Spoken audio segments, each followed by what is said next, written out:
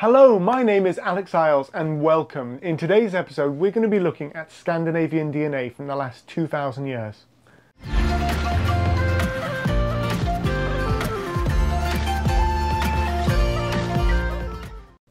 Welcome back. So as I said, in this episode we're going to be looking at the DNA from Scandinavia over the last 2,000 years, and we're going to be using a piece of research done by a team led by Rodrı guez-Varela in 2023. Now this piece of research took 297 human remains in the last 2,000 years and analysed them to understand the genetic makeup of Scandinavia.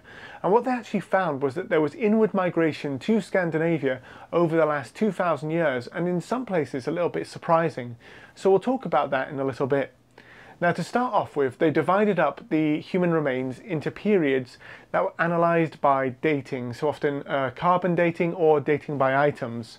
So they divided it up into pre-Viking, which was from 1 AD right all the way through to 749, the Viking Age, which was 750 right the way through to 949, the late Viking Age from 950 to 1099, the medieval period from 1100 to 1349, and then post-medieval 1350 to 1850, where they had the fewest human remains.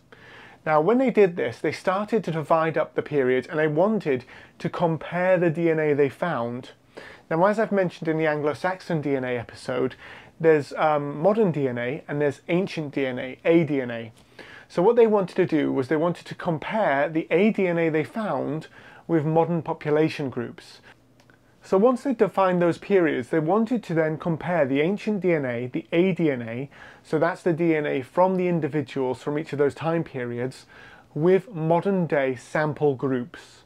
Now the reason why they wanted to do this was that those sample groups, they thought, first of all, have been shown to be quite stable over a long period of time.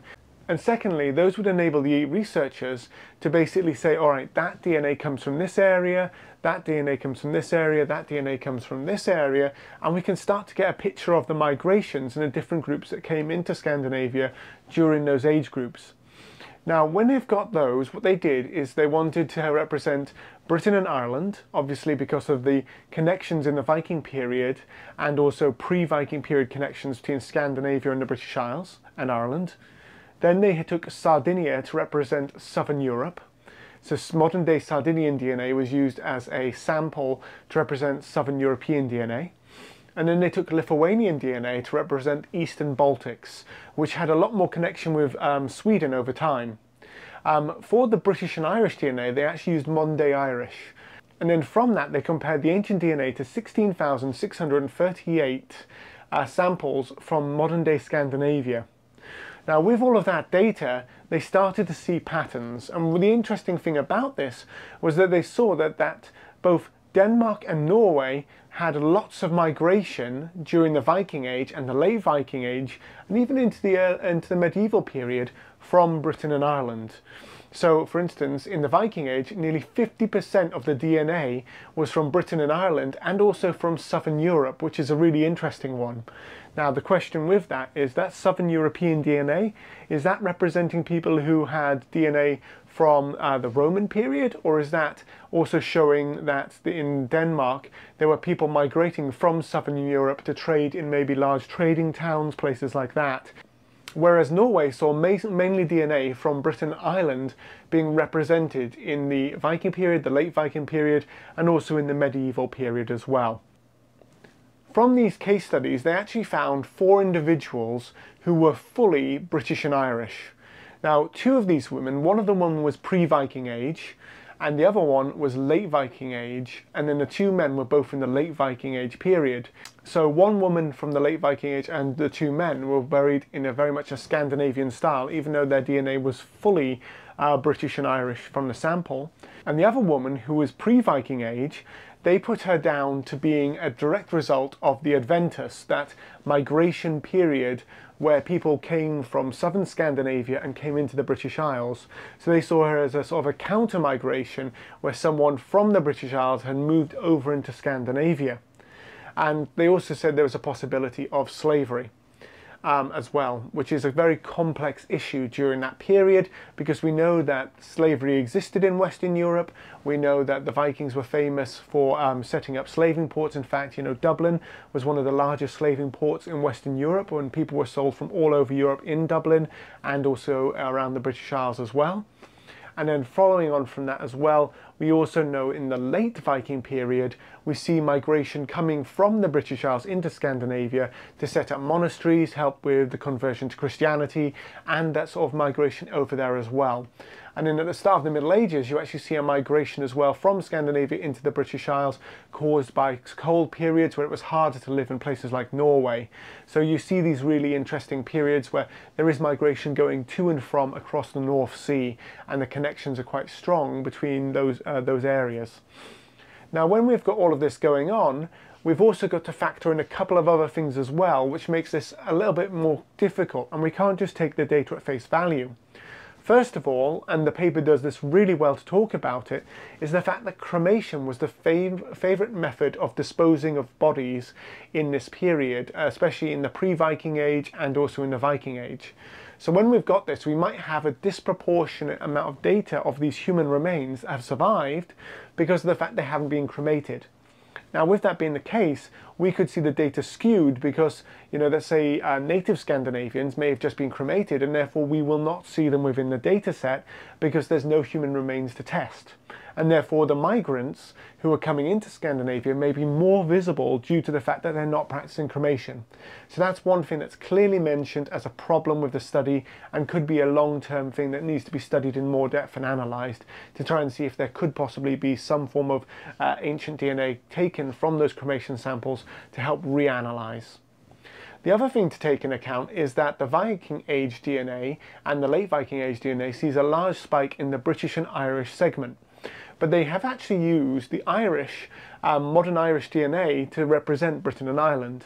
Now, this has some positives and this has some negatives. The positives are that we know that Scotland and Wales and Ireland have that Iron Age British DNA from the pre-Roman period that's all quite similar, that comes from the Bronze Age migrations into the British Isles. The downside of this is that in the south and the east of the British Isles, the people who we traditionally call the Anglo-Saxons who migrated in, they have different DNA to the British Iron Age population. But the funny thing about this is that their DNA cannot be separated from samples from the Netherlands in the same sort of early medieval period, and also southern Scandinavia. So if there was migration from the British Isles into Scandinavia during the migration period, so you're looking at 400 to 600 AD, or during the Viking Age, those people could be invisible. We wouldn't be able to pick them up because they would be genetically inseparable from those people in southern Scandinavia and in the Netherlands. So there's a really interesting one there, is how much of the, let's say, the slavery or the migration would actually be invisible to us, because we wouldn't be able to tell who was going backwards and forwards across the North Sea during that period.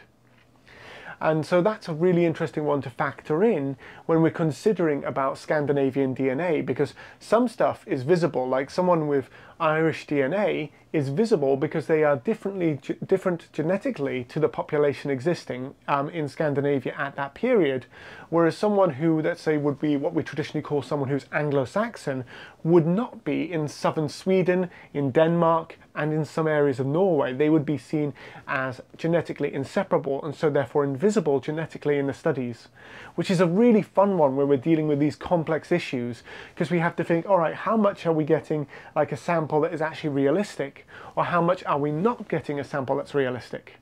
One of the interesting things about the woman who was 100% British and Irish, or that had that Irish DNA in the pre-Viking Age, is that she was buried with no grave goods, so they immediately presumed that she was a low-status individual.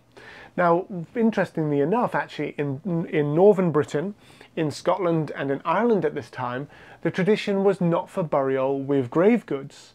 So you see that in southern Scotland, in what we call Pictland, is being used as a term nowadays to mean the northwest of Scotland, in places like Ireland.